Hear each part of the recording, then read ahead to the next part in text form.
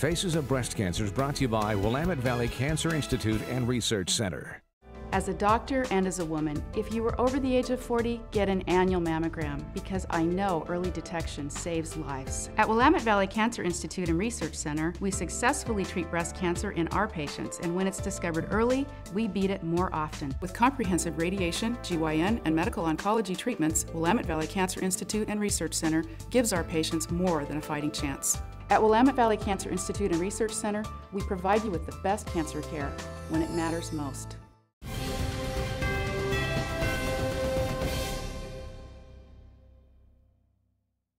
The following program is brought to you commercial-free by Oregon Imaging Centers and Willamette Valley Cancer Institute and Research Center.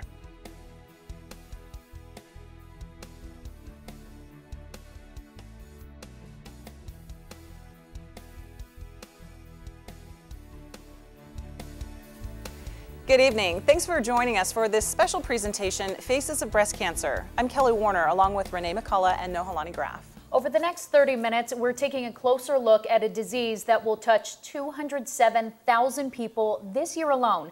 Two simple words that disrupt lives and families: breast cancer. That is 207,000 mothers, wives, sisters, and friends who will be diagnosed before the year is over. And even men can get breast cancer. Breast cancer can strike anyone at any time, and here in Oregon, we have one of the highest rates of breast cancer in the country. In Lane County, the rate of women being diagnosed in the later stages of the disease is even higher. Why is that? No one knows for sure, but we know something needs to change. Tonight, you'll hear from breast cancer survivors. We'll show you what you can do right now to help protect yourself against this disease. And for the first time, the Susan G. Komen Race for the Cure is coming to Eugene. You'll see what this means when it comes to supporting survivors in our communities and the role it plays in groundbreaking research aimed at putting an end to breast cancer. Breast cancer doesn't care if you're successful, doesn't care if you pay your bills on time or if you volunteer in the community. There is no rhyme or reason to who will get it, and for most people, it will strike unexpectedly. That's how it happened for two Lane County sisters, and it has turned into a battle that has haunted their family for 13 years. If you didn't know they were sisters, you would definitely call Lindy and Lorelei friends. We've always been best buds. Since childhood, they've been extremely close, a bond that only grew as they did. It's like we'll spend a few years apart and I'll end up just missing that friendship, and I end up moving wherever she's at. I'm the more serious one. I'm the serious older sister, and she's the fun younger sister. She is the rock.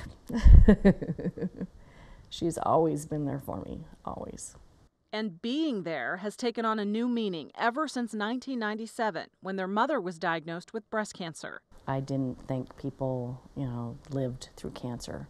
So I thought, oh my gosh, my mom is going to die. Their mom survived, but 3 years later in 2000, Lindy found a lump during a self-breast exam. Cancer had found her. We're thinking we have something bad going on in our family. Ironically, 3 years later, Lorelei found out she had breast cancer. The first time I had surgery and radiation, and then it came back 3 years later. Lindy and Lorelei decided to undergo genetic testing to see if they carried what's known as the breast cancer gene. They both tested negative. Then last fall, 3 years after Lorelei's last diagnosis, she learned the cancer had returned for the third time. This time it was stage 4, news that was just as tough to take for Sister Lindy. In a lot of ways, it's easier to go through it yourself than to watch somebody you love go through it. It's tough. Both sisters have shared their stories in a book written by cancer survivors for cancer survivors. Lorelei also blogs about her disease, and when she's not physically up to it, Lindy blogs for her. I don't think about it as I'm writing it, If I'm going to affect other people, I'm just spilling my guts out, and I'm just so appreciative of any more time I have. But cancer makes no promises, so she and Lindy can't predict what lies ahead. And especially watching my mom and my sister have recurrences, I realize there's not ever a time where I'm going to feel completely safe. Both sisters are strong. Lorelei wears a small pair of boxing gloves around her neck as a daily reminder that I'm a fighter. She's feisty, and she's a fighter. A feisty fighter. Lorelai is still blogging about her journey with this disease. Just recently, she wrote that she may be a candidate for a new clinical trial. It's testing a drug that has previously been used for colon and liver cancers, but is showing promise when it comes to slowing Lorelai's type of breast cancer. As women, we're advised to start getting regular mammograms at the age of 40, but some women are at risk of the disease much earlier. Katie Burke of Eugene knows that firsthand. She is a breast cancer survivor, and she's just 25 years old. Katie was newly married and looking forward to starting a new life with her husband when she found a lump in her breast. She was told repeatedly that because of her age, it was probably nothing. But nothing turned out to be an aggressive form of cancer. Doctors told her there was a 95% chance the disease could return sometime in her lifetime.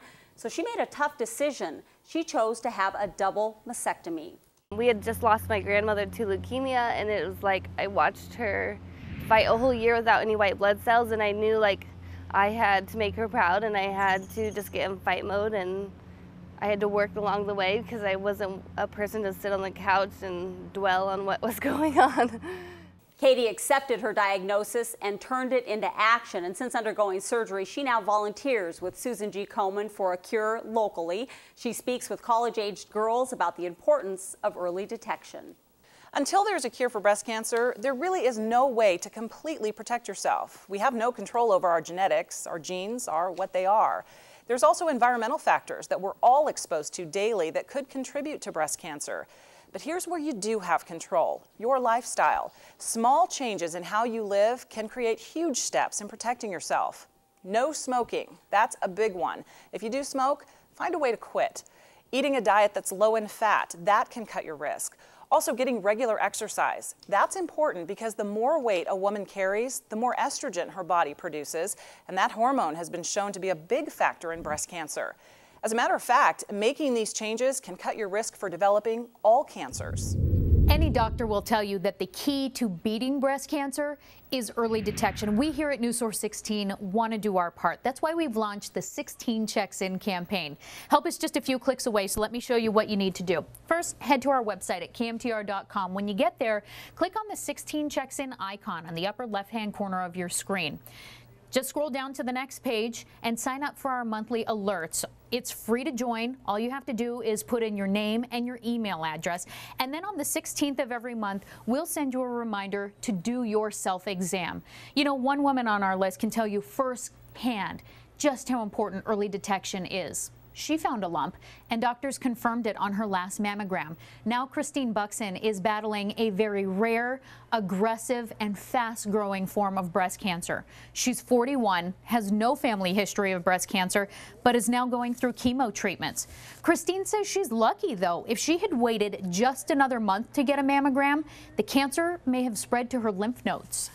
I mean, it scares me to think if I had missed it, you know, maybe even waited, figured, I don't need one till next year, then what would have happened?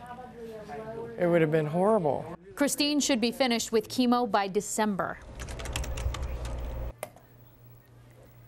I'm signed up, and now it's your turn. And when you get that reminder on the 16th of every month, don't stop there. Tell the other women in your lives to do their self-exam. Your mother, your sisters, your girlfriends. It's simple, and it could save your life.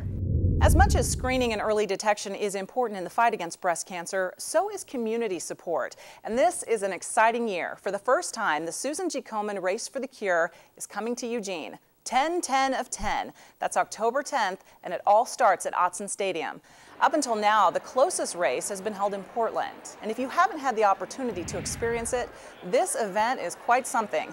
The race is an opportunity to celebrate the many people in our area who've been touched by breast cancer, and to remember those who lost their fight to this terrible disease. And let's not forget, it is a major fundraiser to help educate, support, and protect women in Oregon against breast cancer. We'll have more specifics about Race Day coming up, including how to sign up and be a part of it.